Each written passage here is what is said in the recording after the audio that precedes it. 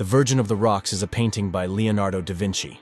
In reality, there are two versions, similar in composition, but with important differences. Why are there two versions of the same painting? Why is this scene set in a humble cave? What are the symbols of this painting? In this video, we will talk about the Virgin of the Rocks by Leonardo da Vinci. The version generally considered the prime version, the earlier of the two, is unrestored and hangs in the Louvre in Paris. The other, which was restored, hangs in the National Gallery, London.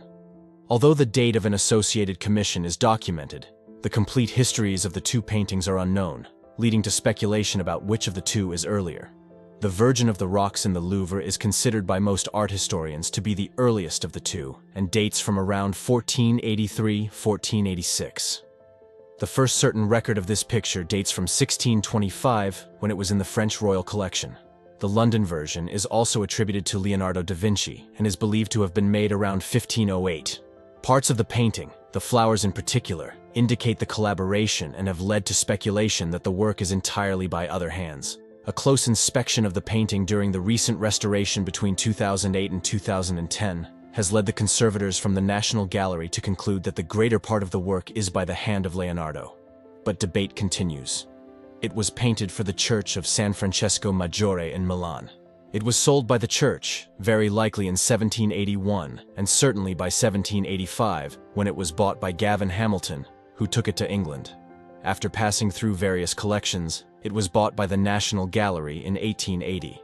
Leonardo was commissioned to paint the Virgin of the Rocks shortly after his move to Milan in the early 1480s. Having established his painting career in Florence, Leonardo moved to search for new opportunities.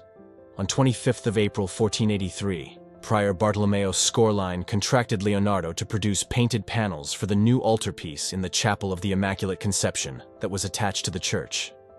Leonardo was contracted as the master of the project, with brothers Ambrogio and Evangelista de Paredes as his assistants. The artists were instructed on the colors and subjects of the paintings.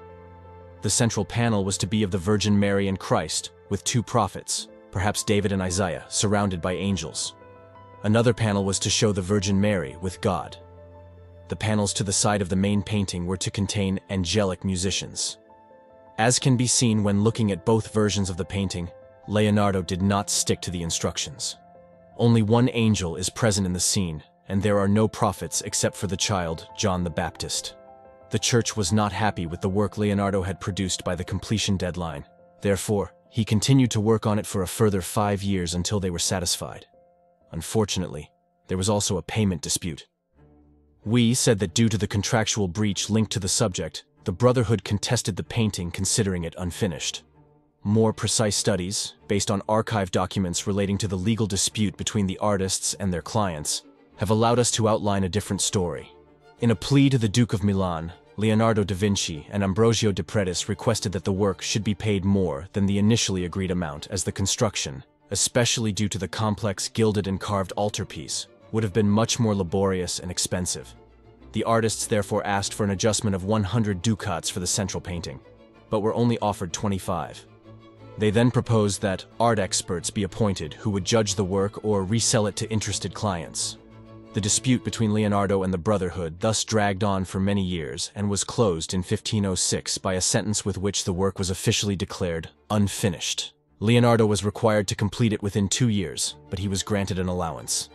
There is no certain information on the second version, neither when he began producing it, nor who the client was. Some theories say that the first version was sold to a client because Leonardo needed money, and that the second was made for the church as per the contract. Other theories say that the first version was ultimately accepted by the church because it was appreciated by the public, and that Leonardo was allowed to make a second copy for the King of France. In this hypothesis, the first version would therefore be the one today in the National Gallery, in which there could also be the hand of the de Paredes in the background, and in the baby Jesus, which appears of lower quality than the Louvre version. The second version would have been created for the King of France, who had certainly been able to see the first version after his occupation of Milan. It would therefore be the Louvre version, which is much more complete and homogeneous. The subject of the two paintings is the adoration of the Christ child by the infant John the Baptist. This subject relates to a non-biblical event that became part of the medieval tradition of the Holy Family's journey into Egypt. The Gospel of Matthew relates that Joseph, the husband of Mary, was warned in a dream that King Herod would attempt to kill the child Jesus, and that he was to take the child and his mother and flee to safety. According to legend, John was escorted to Egypt by the archangel Uriel and met the Holy Family on the road. The two paintings of the Virgin of the Rocks are the same in subject matter and in overall composition. Both paintings show a grouping of 4 figures: the Virgin Mary, the Christ child, the infant John the Baptist, and an angel arranged into a triangular composition within the painting and set against a background of rocks and a distant landscape of mountains and water. In both paintings, Mary makes the apex of the pyramidal figure group, stretching one hand to include John and raising the other above the head of the Christ child in a blessing. John kneels, gazing towards the Christ child with his hands together in an attitude of prayer. The Christ child sits towards the front of the painting, supported by the angel, and raises his right hand in a sign of benediction towards the kneeling John. The main compositional difference between the two paintings is that while in the London painting, the angel's right hand rests on his knee, in the Louvre painting, the hand is raised, the index finger pointing at John. The eyes of the angel are turned down in a contemplative manner in the London painting, but in the Louvre picture are turned to gaze in the general direction of the viewer. In the London painting, all the forms are more defined, including the bodily forms of the clothed figures. The rocks are painted in meticulous detail, while the forms of the background in the painting in the Louvre are all more hazy. The contrast between light and shade on the figures and faces in the London painting are all much sharper. The faces and forms in the Louvre painting are more delicately painted and subtly blurred by sfumato. The lighting in the Louvre painting is softer and appears warmer.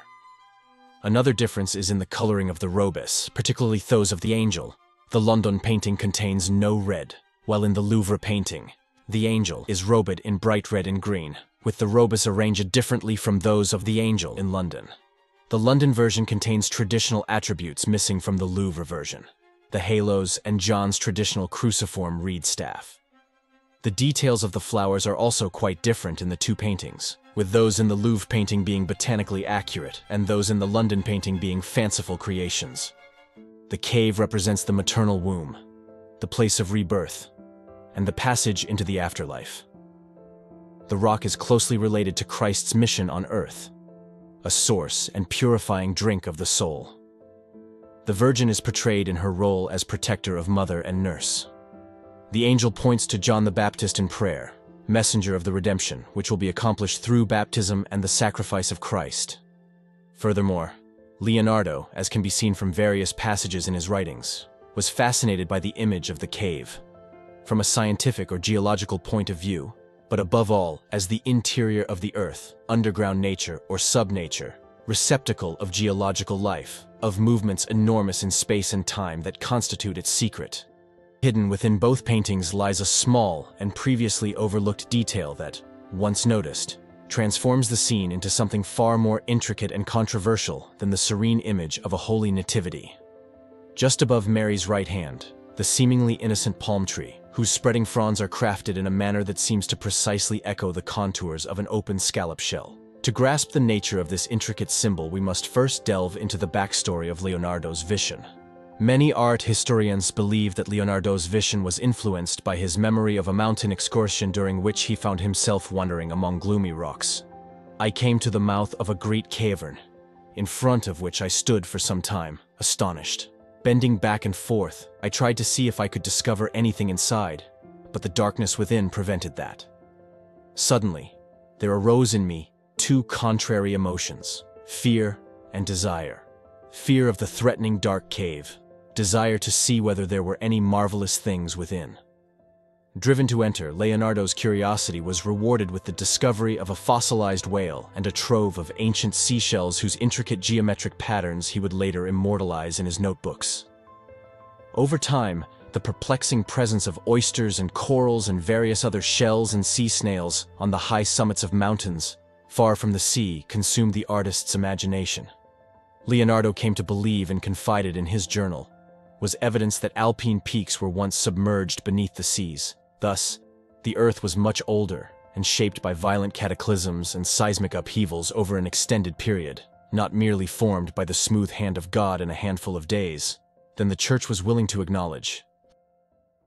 Taken at face value, the palm could likewise easily be dismissed as nothing more than a simple and straightforward foreshadow of the palm fronds that will be thrown before Christ on his entry into Jerusalem on the Sunday before his crucifixion. The palms that radiate outwards in the tree's flaring fans are identical to the spokes found inside a scallop shell, a symbol associated not only with Mary, but specifically with the doctrine of her Immaculate Conception.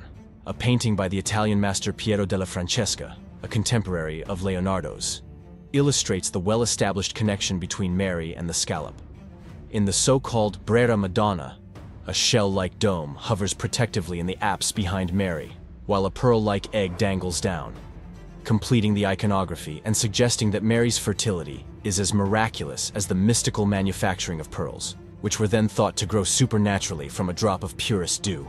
Where is the pearl in the Virgin of the Rocks? Leonardo has given us 20. At the precise center of both paintings is a polished brooch that keeps Mary's cloak from slipping off her shoulders.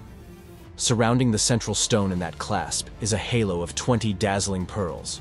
If you doubt that this clutch of sparkling sea stones is intended to be connected with the palm that yawns an arm's length away, follow the trajectory of Mary's outstretched cloak hem, which leads our eyes directly from the constellation of pearls to the open palm of the scallop.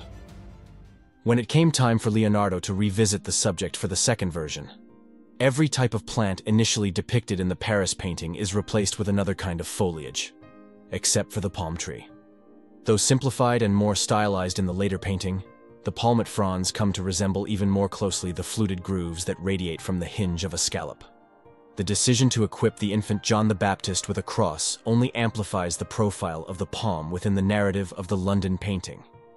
The collision of the tilting cross with the palm, against which it appears to rest, prefigures the brutal bolting of Christ's palms onto the cross during crucifixion. Leonardo's determination to create such a subversive symbol, not once, but twice, suggests just how important it was for him to bear witness, however subtle or encoded, to the beautifully blasphemous truth of nature.